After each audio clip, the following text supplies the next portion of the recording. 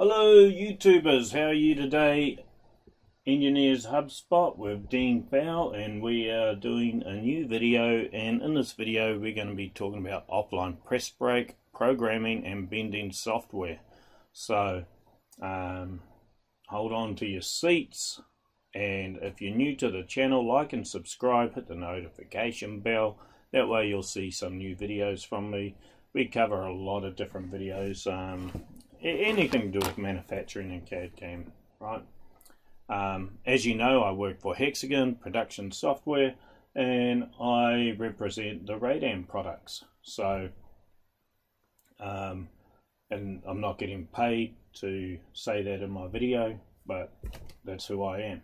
Okay, so here we are in Autodesk, and as designers, we like to design our parts, and it's nice to have some offline bending software to take this stuff into, to bend it up, send it to the machine, we know it's working, everything's good, and hey presto, right? So I'm going to start a sketch here, go into top view, scroll out here, whoops, sorry, put the zoom.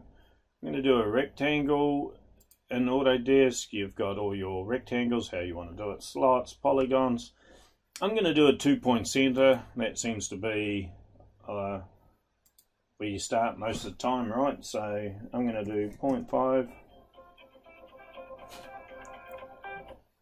And then I'm going to go over here, 5.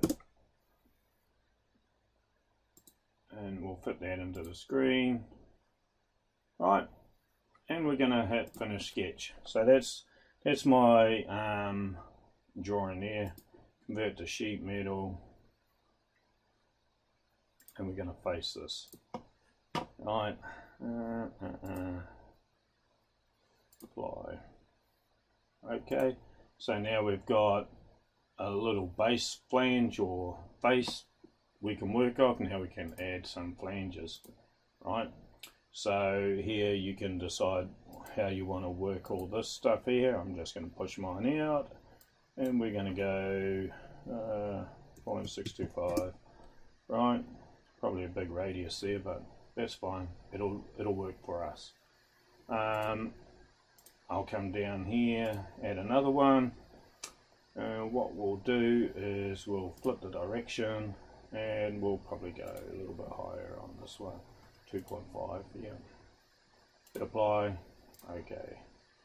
Right, so here's my file ready to go. I haven't got anything special on this. This is just to show you. Whoops.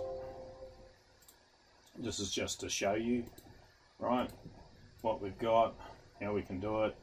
So now I've got this. So the good thing, and I like about Radbend, is I've got a direct link from Autodesk into the bending software. This will work for SolidWorks as well. So here I can launch the bending software, right? So we'll hit Radbend. Oops, I got to create flat pattern first, sorry. Create the flat pattern, and then it creates flat pattern. I really think that should be automated, but all good. Go to folded part.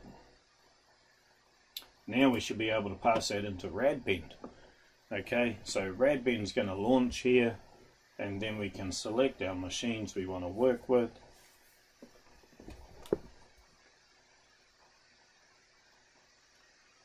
There we go, Radbend's coming up right now.